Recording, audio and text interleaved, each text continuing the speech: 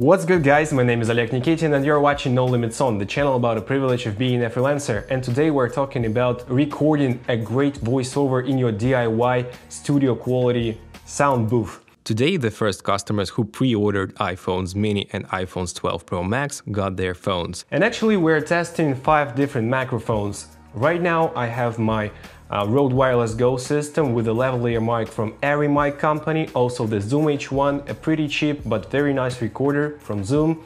Also here we got Sony a6300 and straight plugged in the Rode, not wireless, but actually wired microphone, which is the Rode Videomic Pro, the first generation of it. This beast of a camera, Sony FS7 with the XLR cable going straight to the Sennheiser MKE-600, and also I'll be using my iPhone 8 also as a reference sound with the simple recording app, the built-in one.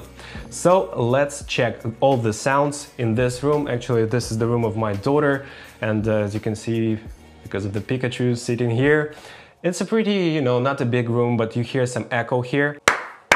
With the clap test, you can clearly hear that the echo is here, but I have here the carpet, kind of, a pretty big one, some curtains, the bed. So it's not the worst case scenario, but we'll hear the difference between this one and the special DIY booth. So right now, guys, let's listen to the different microphones. I'll adjust the volume, but no other adjustments are being made. This sound is being recorded straight to Sony a6300 through Rode Videomic Pro, the first generation, mic check 1 2. This is the sound of inbuilt microphones on the Zoom H1 recorder, mic check 1 2. This sound is being recorded straight into the FS7 through the XLR input with the Sennheiser MKE-600 microphone. Mic check 1 2. This sound is being recorded through Rode Wireless Go system straight into the Sony a7S II through lavalier mic from Arimic, which is 20 bucks. Mic check 1 2. And this sound is being recorded straight into my iPhone 8. Mic check 1 2. Mic check 1 2. Mic check 1 2. Mic check 1 2. Mic check 1 2. Mic check 1 2. Okay guys, now you've heard all the microphones, now we're going to build the booth, and I'll tell you why I even discovered this way of recording, and then I'll show you the difference between recording like so and in a booth, even if your neighbors are kind of drilling the walls and all that stuff. So let's go. Okay guys, first of all I took 2 pillows, huge pillows from my sofa, and kind of made a special house, or kind of a house. I used to make the same one for my daughter, for her to play with her friends right here, but now I'm using it as a booth. Also I took a blanket and put it right in front of the wall so the sound does not reflect. Then I put some bass straps, they are pretty cheap and it's not obligatory to use those. You can just throw in some blankets or clothes, it's not very important. And then you can cover yourself with another blanket to improve the sound quality, but I'm not going to do this for this test. And some lighting improvements just for the picture.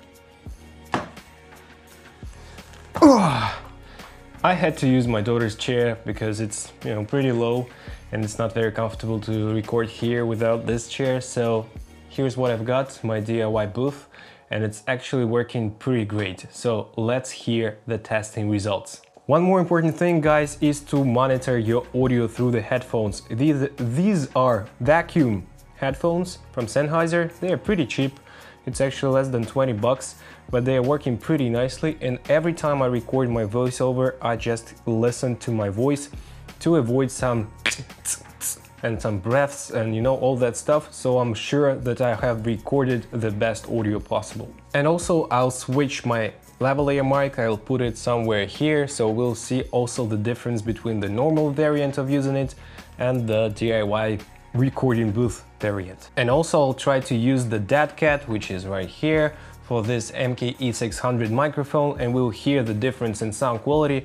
This makes it a little more bassy and kind of works as a pop filter. This is the sound of Rode Videomic Pro with Sony a6300. Mic check 1 2. This is the sound of MKE-600 straight into Sony FS7. Mic check 1 2. This is the sound of Arimic lavalier mic through Rode Wireless Go to Sony a7S II.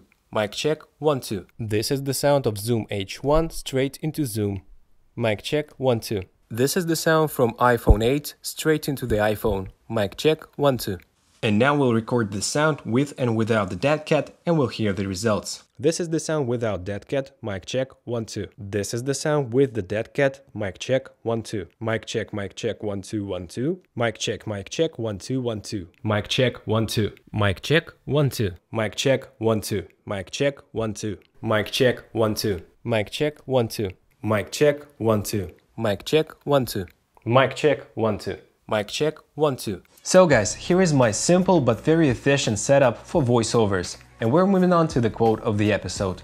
Everything should be made as simple as possible, but not simpler. Albert Einstein. And the question of the episode, how do you record your voiceovers at home? Please share your thoughts and pieces of advice in the comment section below, guys.